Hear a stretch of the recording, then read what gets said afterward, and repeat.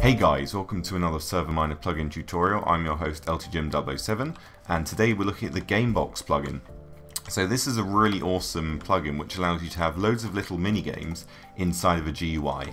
So the developer has created quite a few. I'm going to list them off for you now. There's Cookie Clicker, GemCrush, Minesweeper, Battleship, ConnectFour, Sudoku, Whac A Mole and 2048. So if you want any of these games, you simply download the file and upload it to your plugins folder, restart your server, and then it will appear here. So I've only downloaded 4 at the moment, and we are going to go through the plugin, play a couple of these games, and then look at the config file. So the way you get in the GUI is if you have the item turned on for your hub, you can just right click this, or you can use the command /gamebox or /gb. So once you're in here, there's a few things. We will have all of our games listed up here that we can click to go into. Down here we can turn sound on and off. We can go into the shop to spend our tokens, which we'll have here. So if we go into the shop, there are different sections. You can obviously customize this in the config file, and this one is the one that I've turned on, and as you can see they cost different amounts of money and tokens. So let's go ahead and buy 1 obsidian, which will cost us 1 token. It says bought successfully. If we go back to the main menu, we only have 1 token left, and there is our block of obsidian. Now the way you get tokens is by playing these games and obviously doing well at them. So let's go ahead and play 2048, and obviously there is a top list of people, but obviously no one's played it yet, and there is a competition which costs 50 to go into, but if you get a score of 250 or 1000 you can get loads of tokens. So let's just play a normal game which costs 5, and in here we have the game. So if you remember how to play it, you go up, left and right and try and get to 2048, and I'm not very good at this game, so obviously you put the same colour together or the same number together in the real game, and that's how you play it. So I'll just have a quick go at this, see what we can get done, and there we go. So let's do that, and we have green. So let's go back and play a different game. Let's play maybe GemCrush. So I'm sure many of you know this. So we can play any of these, how many moves do we have, etc. So we are going to go with,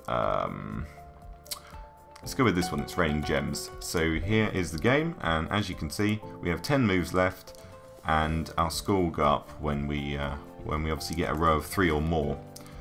So you guys probably know how to play this. It's very straightforward. I won't bore you with a full gameplay of this, but you know that's how it works. And hopefully we might get some tokens if we do well. So let me try and get a few more points. And you know what points mean? Points mean prizes. Anything else? Oh, we can move this here to get some row of 3. And I think that could be it. So let's go back, and let's go back to the main menu, and no, we still have 1 token. So that is pretty much how it works. Obviously you can choose any of the games to play that you want. That is everything in-game, but we are going to go into the YML files now and see how we can change things in there. So here we are in the SMPicnic control panel in the config.yml, and there's a few things we can change in here. So we can change the language file to another language if we'd want. We can add worlds to the block worlds list so it would not work in that world. Then we can change the amount of time an invitation stays valid for if you have a 2-person game. Scroll down a bit more and you can change how the economy works. So we can look at the shop a bit later on, but here you can see whether you want the token system or the economy system, which obviously uses money and requires Vault and an economy plugin. Scroll down a bit more and we have the sound setting, whether you want sounds to play when you have a successful click or unsuccessful click in the GUI. And then we have the hotbar navigation, which obviously uses these items, so you could pretty easily just replace these with other items, but it's pretty unnecessary. I think it looks good how it is. Then you could set up a MySQL database, but you don't have to, this is obviously optional. And hub mode, so this is disabled by default. I obviously enabled it, and in the world, players will get given this item when they join. It will be in slot 0, and it will be a chest with this display name and this lore. So you could literally change all of this to whatever you want and change the slot if it overrides another plugin. Then we have a few settings here which allows players to accept invites without the permission, whether they keep armor when they're in the GUI, and whether the GUI closes when they take damage. Moving on, this is the tokenshop.yml, and in here we can customize the shop. So it's a pretty long file, but most of it is just lots of different blocks for sale. So up at the top, if you want the shop to work, make sure you set it to true, and then people can actually buy stuff.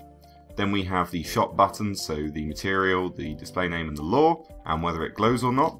Then we have all the different categories, so in a similar way you have the material, the display name, the lore, and the items. So here we have some dirt, there's the display name, and how many tokens it costs and how much money it costs. So obviously this is optional, you can have one or both, which is pretty cool. And then we have some additional lore here. So scroll down a bit more and we have requirements, which is a pretty cool feature. So you will require these in order to purchase this. And then we have some other stuff. You can have a command get run when someone buys something. So this will be tell player thanks for buying, and then their player's name again. Scroll down even more and we have the long list of all the clay that we can buy, and it costs 1 token and 0 money to buy all of these different types of clay. Then we have the food section, and in here there isn't too much. There is obviously all the information about what you can buy, how much money it costs, how many tokens it costs, and the material data. So that is pretty much how it works. It's very straightforward. If you want to add a new one, you can just copy and paste. For example, copy and paste one of these down here, and this could be, I don't know, go with steak.